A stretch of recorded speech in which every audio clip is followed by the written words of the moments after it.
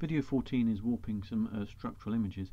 We've done warping before in two different ways. Firstly, we just used the straight Normalise function to warp the EPI functional data, but then when we did some segmentation, we had the option to write some normalized versions of the segmented parts of the structural images.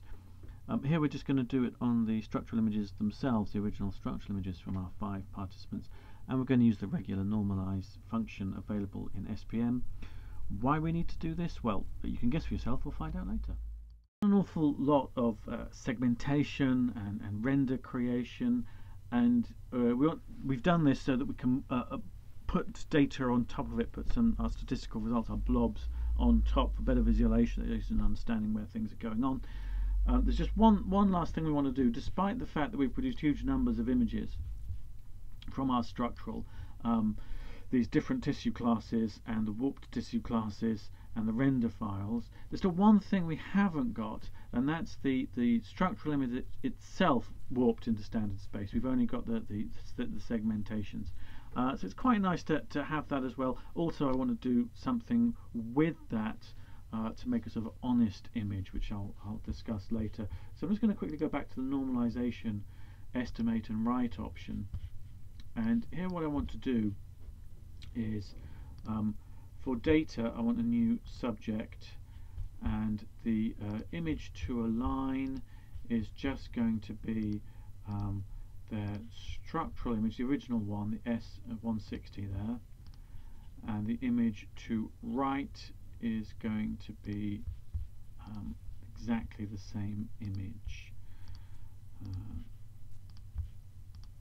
And I'm just looking at here now. All I'm going to do here is I want to produce a nice warped image. That's fine, but also just to show what it's like, I'm going to put together the 5 images from the 5 participants to see how quickly, once you start combining warped images, it turns into a bit of a blur and you can't be sure where different structures are.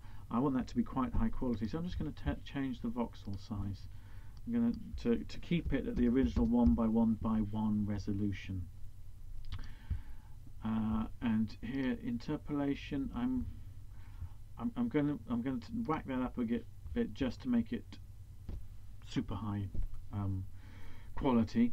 And I'm not going to run that just yet because I want to do it on all of the images. So where it goes data, I'm going to replicate subject 1, and so I'm going to change that to image to align.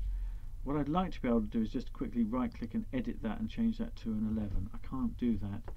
I've got to go into specify, I've got to remove that one and go up to participant 11, structural, select, done. And the same for images to write, specify, unselect that one, back up to participant 11, structural, choose the right image, done. Now I want to replicate subject 1 again, and hang on, let me see what I've got. That's participant 10, that's participant 11. Right, this is the one I changed to make it participant 12. So deselect 10. Let's do 12, structural. It's the 160 we've got to put in there, and then for the image to write, it's obviously just that image, not a whole sequence. So we're on 12 here, structural, the 160, done. And then go back to data, replicate subject 1 again. Here we go. Change that from 10 to the 4th one, which is 13, structural, select that one. Here's what you've got to watch out for. If you try and select a new one when one is already selected, nothing happens. It doesn't give you an error. You can only have one selection here, and if you try and add to it, it doesn't do anything. So I've got to make sure I get rid of the current one and put in the new one. Oh, so easy to make a mistake. Specify, unselect participant 10, put in participant 13, and finally I'm going to replicate subject 1 again. I'm going to change participant 10 to the final participant, so deselect that one, go to participant 14, structural, select that one, and do it again for the images to write. Deselect participant 14, structural, SPM 160 slice.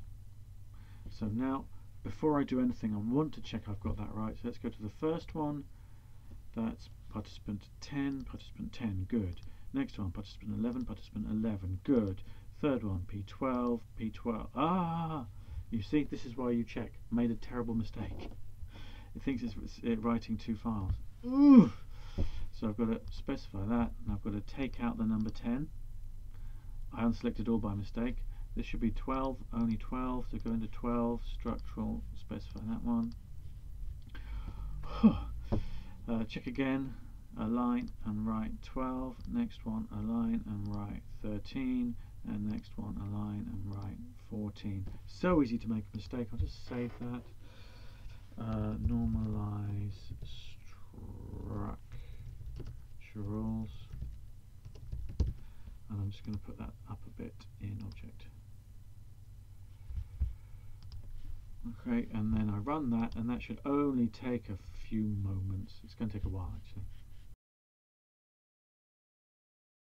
We've now finished normalizing all the structural images, so in addition to all the segmented stuff we've got on top of the original structural, we've got the warped structural and this y underscore file, which is the warping parameters, so they could be applied to the image again. Not done anything with. Let's just have a quick look to have a look at one of those images, just to check that's warped okay and nothing weird going on.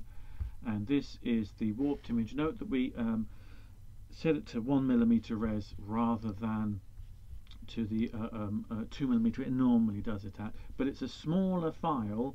If we look at the file size, the original structural image is 21 megabyte. This warped one, even though it's the same resolution, 1mm, is less than half the size, and that is because it's much more tightly bounded. Because we're not interested in the other stuff, but we look at it and it looks to be good quality, and we don't have any of the horrible smearing, and there are no obvious errors there. Looking good. So even if we zoom in on nearest neighbor interpolation, it should we should be able to see. Oh God, that's not bad actually. Lovely, lovely, lovely. So what we actually want to do here is, well, we'll get to it in a moment. What we'll get to in a moment is that you can use these warped structural images from your participants, not just for overlaying data, but I'm also going to take an average, a mean of the 5 participants to produce a sort of honest average structural that you can use. But that's the next video.